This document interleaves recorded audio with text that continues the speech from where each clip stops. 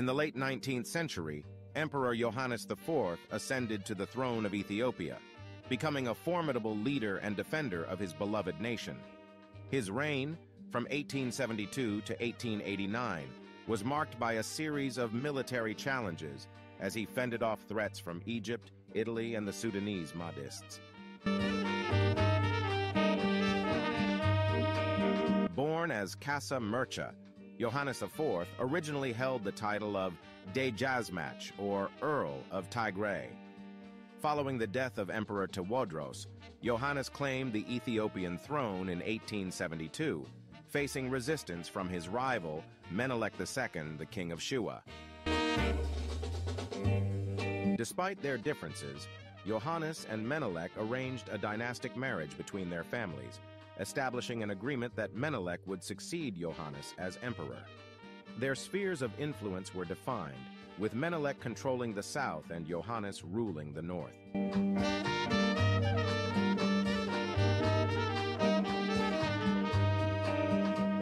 Yohannes embarked on a progressive agenda, aiming to centralize power and reduce the influence of regional nobles.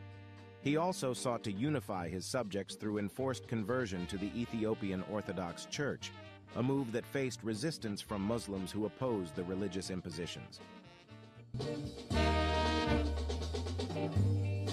Yohannes's reign was characterized by continuous military threats.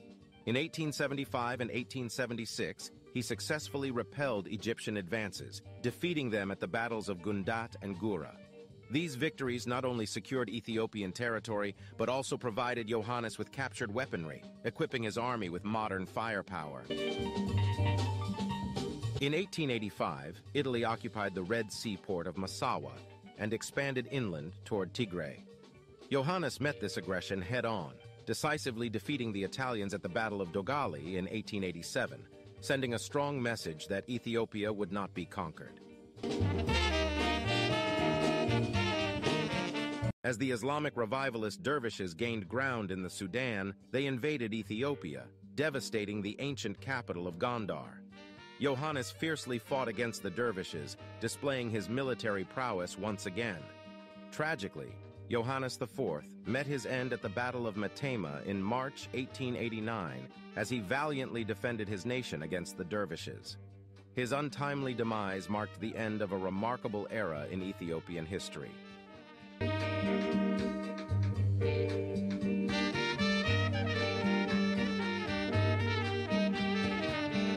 Emperor Yohannes IV's legacy lives on as a symbol of courage, resilience, and unwavering dedication to the sovereignty of Ethiopia. His military victories and progressive reforms laid the foundation for future leaders, most notably his successor, Emperor Menelik II.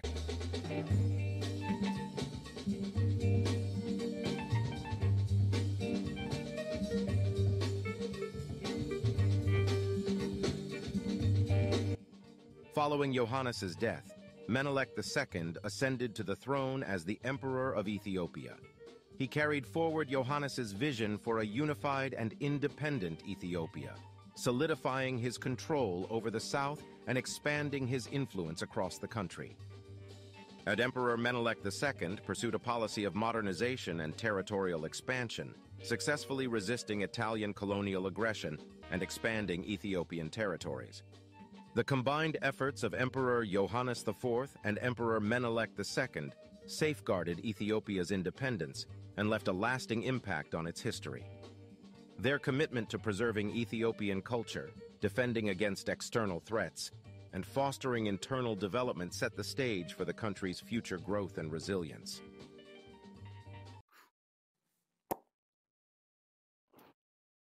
Common knowledge of Ethiopia's historical feats is largely limited to the Italo-Ethiopian War, and while this conflict was indeed a significant one for securing her independence, there are many other wars and battles that occurred before Adwa that were arguably just as important, among them being the seldom talked about battles of Gura and Gundat, part of the Egyptian-Ethiopian War.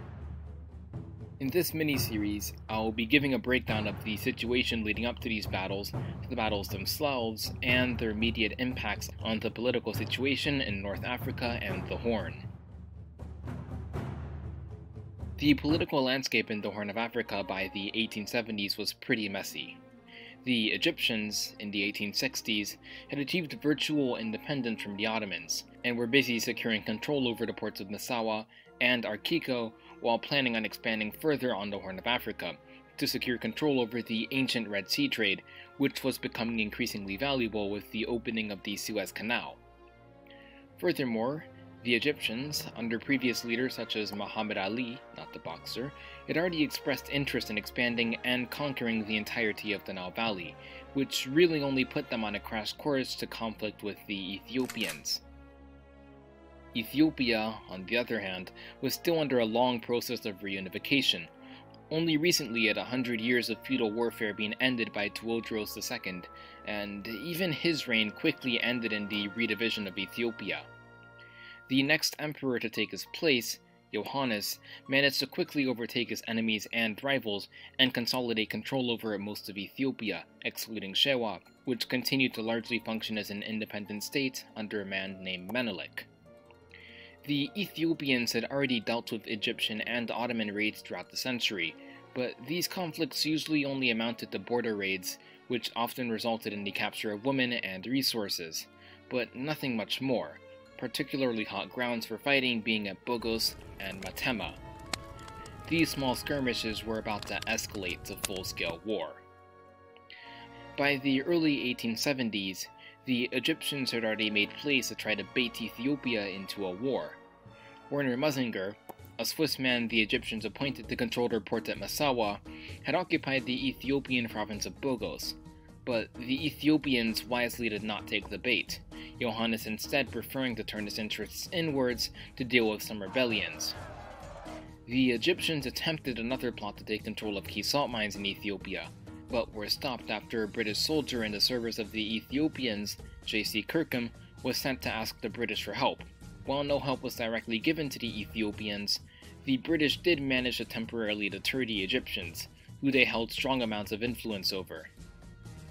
This peace didn't last very long though, and after Mazinger was promoted to control over other territories, his replacement, Arakil Bey, told the Egyptians that he believed that all that was needed to conquer Ethiopia were 3,000 to 4,000 well-armed men. After a failed attempt to encourage the ruler of Shewa, Menelik II, to engage in a two-front war with Emperor Yohannes, the Egyptians decided to deploy anyway, and in October of 1875, began by launching 4 forces deeper into the Horn of Africa, of which only 2 are relevant to this video. The 2 important forces were led by Mazinger and Arakil Bey. Sources differ on where exactly Mazinger was planning to go.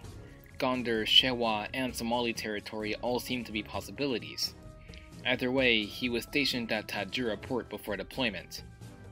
Arakil Bey, accompanied by Colonel Ahrendrup, a Danish man in the service of the Egyptians, was set to deploy from Massawa, and it's definite that Arakil was planning on conquering Ethiopia. Yohannes, on the other hand, had a much more difficult time gathering an army. Many of the Ethiopian nobility did not respond to his call for war. Yohannes did, however, manage to get the attention of Shalaka Alula, and also mobilized Walda Mikael Solomon, governor of Hamasien.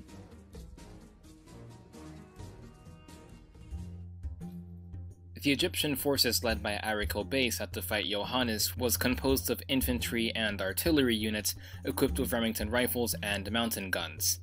Multiple American and European commanders accompanied this force, and commanded their own men.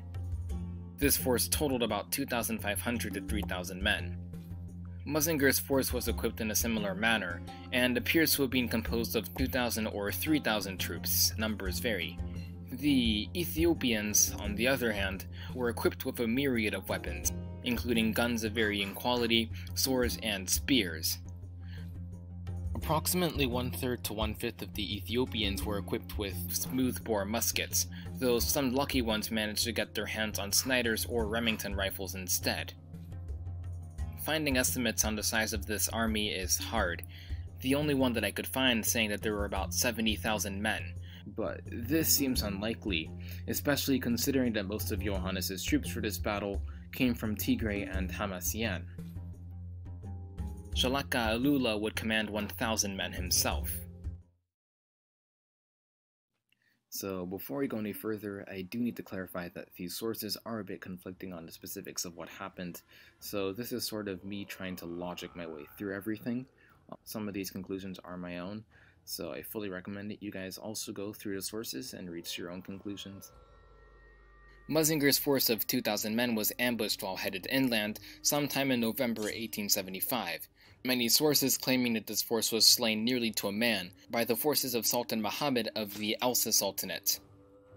One source claims that this was motivated by a feud between the families of the Sultan and the wife of Muzinger, while another claims that the Elsa Sultan attacked in retaliation to Egyptian expansion to their ports, in order to retain control of their land. Both of these sources may be incorrect though, and it's possible that this conflict will be discussed further in a later video. The ambush of Muzinger left just Arikil's force, who had begun marching inland on October 2nd, headed towards the very important town of Adwa. The Ethiopians would delay their reaction, gathering their own force on October 23rd.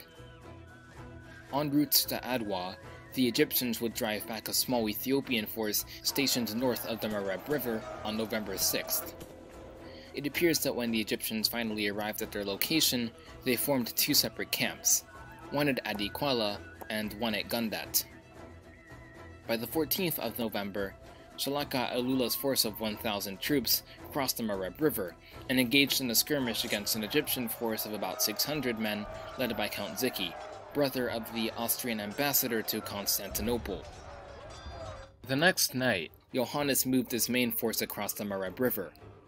Ahrendrup, hearing of Ziki's confrontation with Alula's force, would march 8 companies, or about 800 men, 4 pieces of artillery, and 2 rocket stands down to the Mareb River Valley, where they engaged Yohannes' force and were crushed. Ahrendrup and Ziki were both killed during these engagements. Finally, a force under the command of Arikil Bey moved in, and quickly became entrapped on the mountainside and valley. Shalaka Alula's force had moved in from a western flank to the Egyptian rear, blocking them off from retreat, and the Egyptian army was devastated. The Egyptians would suffer a total 1,800 deaths, including Arikil Bey, Ahrendrup, and Count Ziki.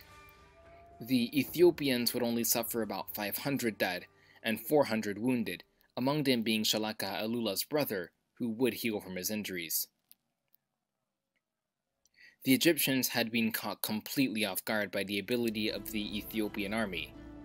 The army that they expected to be exclusively armed with spears appears to have had access to numerous guns as well, and as a result, the Egyptians were unable to overwhelm them with the technological advantage that they thought they had. This was further compounded by the inept commanding of Arikil and Ahrendrup, in comparison to the skillful maneuvering of Alula and the large force of Yohannes. Egypt's Khedive, Ismail Pasha, was infuriated by this loss and wasn't having any of it. Despite peace offers from Yohannes, he decided that he needed to succeed in his conquest of Ethiopia, and would deploy a much larger secondary force to do just that.